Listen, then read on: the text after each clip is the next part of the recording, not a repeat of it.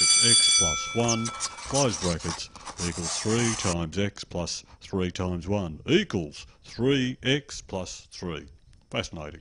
This is so boring. Why do I have to sit through so much maths? I already know what I'm going to be. An animator. That's what I need to be doing. Animation. Well, Nick, you know you don't have to do this much maths if you know what you want to do after you finish school. Huh? Can Sir hear what I'm thinking? That's impossible. No, it's not. And yes, I can hear what you're thinking. And that's right. If you know what you want to pursue, then you should be able to tailor your schooling by choosing subjects or courses to build a program to suit your needs and passions.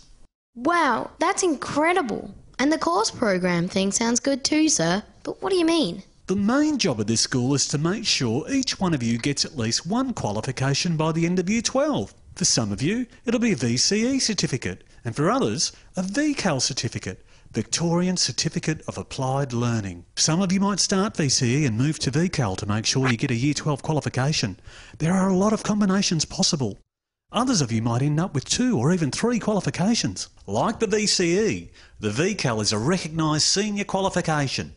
Unlike VCE, which many students use as a pathway to university, the VCAL focuses on hands-on learning. Students who do VCAL might go on to TAFE and then on to university to get their degree. They might get an apprenticeship or a full-time job after Year 12. In most schools, VCAL involves 3 days at school, 1 day of industry training and 1 day of work placement. But sir, what do I study if I do the VCAL? You can select units and modules from 4 VCAL strands. Strand 1, literacy and numeracy skills. Strand 2, industry-specific skills. In your case, Nick, it might be learning some animation-specific software. Strand 3, work-related skills. And Strand 4, personal development skills. And we could all use a bit of those, can't we? You mean I still have to do some maths? Maybe just a bit. Wow, can you hear what I'm thinking too? Sure can, Melody. What can I do for you? Cool. Well, sir, I want to be a musician. What should I do? Well, vocational education and training, or VET, might be the right program for you. VET allows students to include vocational studies within their senior secondary certificate. Students undertake nationally recognised training packages which may contribute to their VCE or VCAL. VET covers a range of subjects or units you can do which are based on workplace qualifications.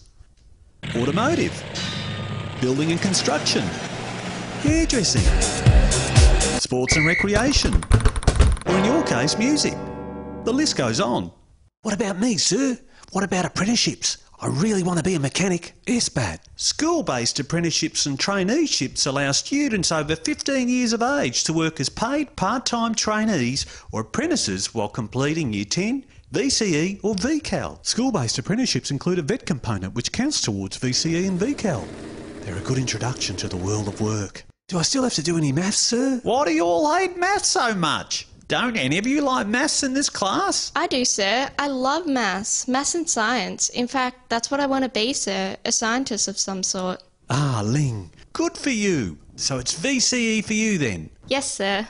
Students can do VCE in Years 11 and 12. Some do subjects or units in Year 10. You can include VET subjects to build your program. For students who want to go to university, you may need to get an Australian Tertiary Admission Ranking, or ATAR.